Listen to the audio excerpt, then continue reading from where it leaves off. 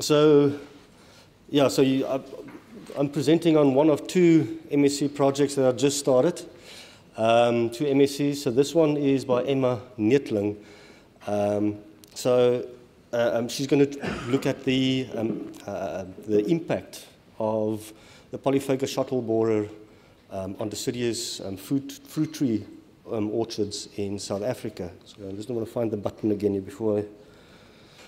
So as I said in the second project, on this one we're going to look at the impact of the beetle on trees and where do they come from. So it seems like if they don't breed in the orchards themselves, where do they come from, what trees and what hosts do they have next to these orchards, and that's constantly feeding individuals into these orchards, which have a huge management component to it, especially if those trees are windbreak trees. So these beetles can also breed in a lot of the windbreak trees. So the problem is PSHB is this little beetle all the way from Southeast Asia, got into South Africa, a whole bunch of countries actually, and it has a huge host range. And together with its fungus, it can kill quite a large number of trees.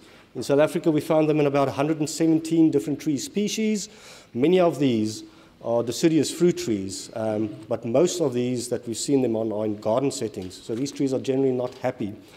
And the biggest issue we're facing since last year is that for the first time in the world, these beetles have started going into deciduous fruit orchards, notably pears and prunes, and also the rootstocks of these. So the project focus, I can't really read that on this side, is we're going to look at the physiological response of these trees. So this is the really very early stages on the infestations on the trees. So we can't really see immediate effects on a tree. A tree takes a long time to actually react to any disease or any pest. So we want to see on the physiological level, what are the trees doing?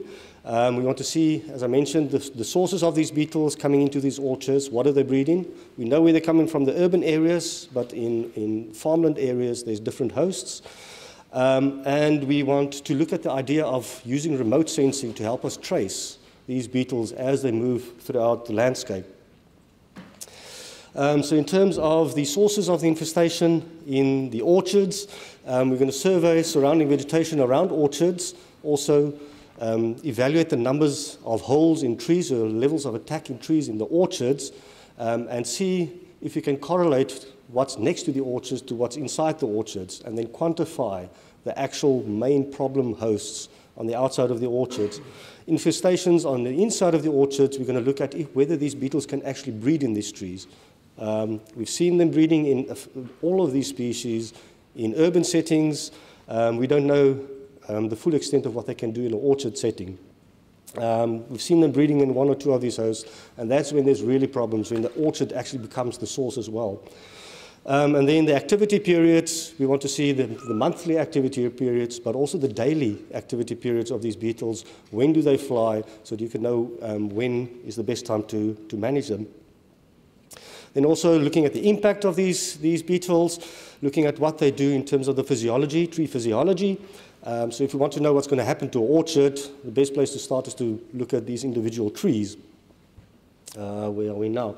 So one of the ways, we're going to try and do that in two ways. One of the ways is going to, we were approached by a company, Vian, this is something new that we haven't discussed, that actually has really good technology, good sensors, good cameras, and they have generously offered to do this for free.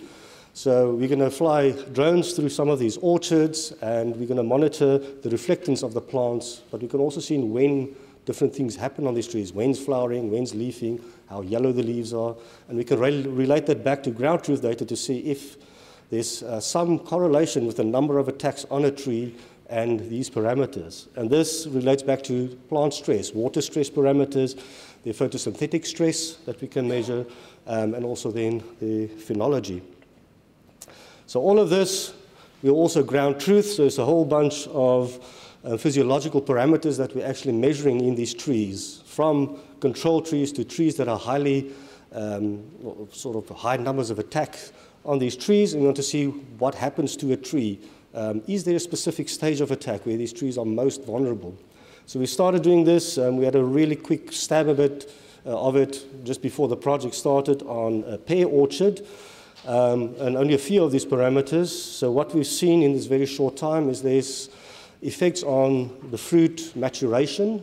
So the trees that are attacked seem to ripen quicker. So they turn yellow quicker, and they also change the sugars into starches much quicker. And also these plants start using a lot of water. They keep their stomata open, so they're pumping water into the air, which, if it's a dryland system, is a really big issue. But also if the air temperatures get really dry, these plants are going to exhaust the water availability to them.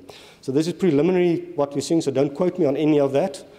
That's what the stat says, but we might have missed something at this stage. Yeah, so watch the space. Thank you.